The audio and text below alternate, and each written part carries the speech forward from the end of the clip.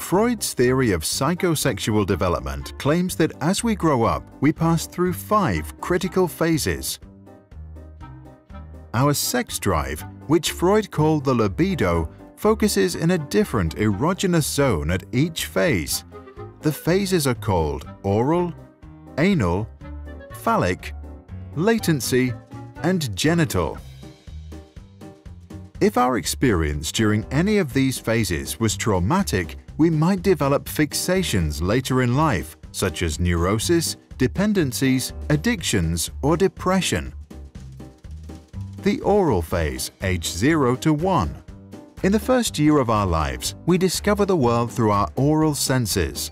Our main pleasure comes from sucking our mother's breast or a bottle. The conflict that occurs now is the weaning from our primary caregiver. Hans is weaned off his mother's breast without trauma. Ernst's mother stops feeding him within 4 months of birth, which is too early. Ida is often left alone crying when she is hungry. Hans becomes a healthy and independent adult. Ernst suffers from trauma and develops an oral fixation. He tries to compensate for it by chewing gum all the time. Ida spends her entire life looking for the oral stimulation she was denied as an infant, and therefore develops a manipulative and addictive personality. The anal phase, age 1 to 3. The primary focus of our libido at this age is the control of the bladder and bowel movements. We have to learn how to use the potty. Hans' parents praise his attempts to use the toilet and encourage him to learn at his own pace. Ernst's parents force potty training on him too early and punish him for mistakes. Ida's parents neglect any efforts at potty training entirely. Hans develops a competent personality and a good and balanced relationship with authority. Ernst develops an anal retentive personality.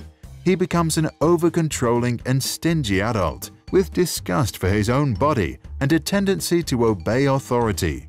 Ida develops an anal expulsive personality. She becomes messy, disorganized, inconsiderate of other people's feelings, and rebellious against authority.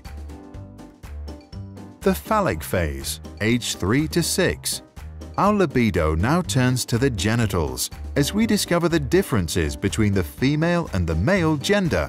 The boys' conflict in this phase occurs as a rivalry with their father, also called the Oedipus complex. Ernst and Hans desire to possess their mother and fantasize about getting rid of their father. But they know that their father is stronger and fear being punished for their desire. Freud called this castration anxiety. Ida experiences penis envy.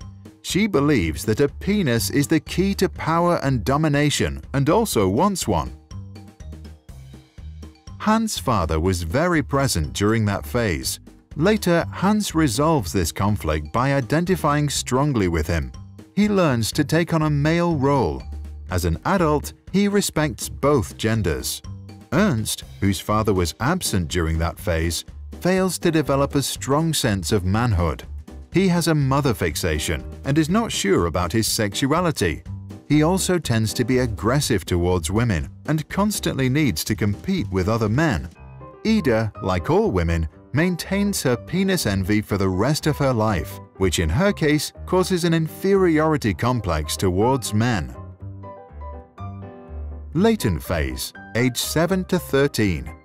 In this phase, our libido is suppressed as our sexual energy is being sublimed into developing life skills. Our superego strengthens, and we strongly identify with social values, same-sex heroes, and friends. Hans follows many hobbies. Ernst loves learning at school, and Ida makes lots of new girlfriends. There is no real conflict in this phase. All 3 of them benefit for the rest of their lives from the skills they developed during latency. The genital phase, puberty to death. Once we reach puberty, our libido starts to become active again and we develop an interest in sexual partners. Hans, Ida, and Ernst face the challenge of balancing the sexual desires of the id and the needs of the superego to obey social norms. the development of a strong ego helps to find a compromise between the two. Hans, who has experienced a childhood without much trauma, succeeds in building a strong ego. He is disciplined at work, has a loving relationship, and a fulfilled sex life. Ernst's ego is weaker than his superego. He obeys norms and authorities, and as a result, suppresses his desires, which leads to the development of perversions. Ida has a weak ego and a weak superego.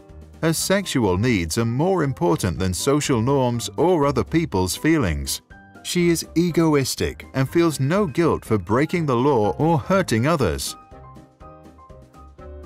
To understand the theory, we need to see it in the context of Freud's famous work on the unconscious. By acknowledging that we have a subconscious, he also implied that we store memories of early childhood and other experiences without even realizing it. These past experiences then unconsciously influence our behavior on a daily basis. Freud claimed that our mind operates in 3 spheres, which we can imagine as a submarine. The unconscious level operates the id. The preconscious level operates the superego. The conscious and preconscious levels operate our ego.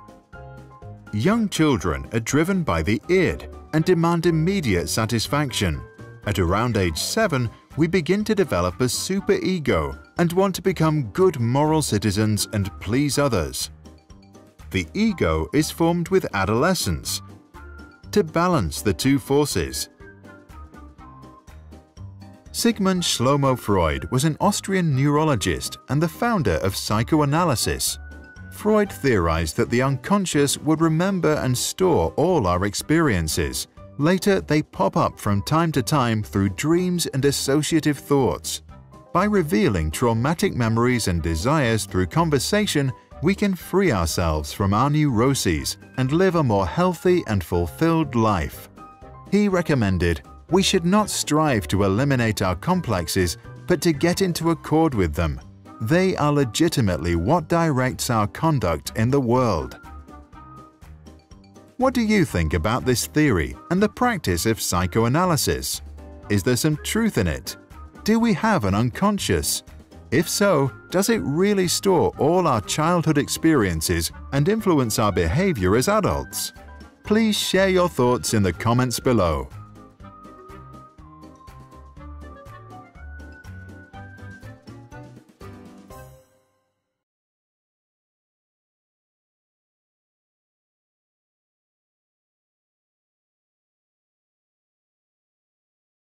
Sprouts videos are published under the Creative Commons license. That means our videos are free and anyone can download, edit, and play them for personal use. And public schools, governments, and nonprofit organizations can also use them for training, online courses, or designing new curriculums.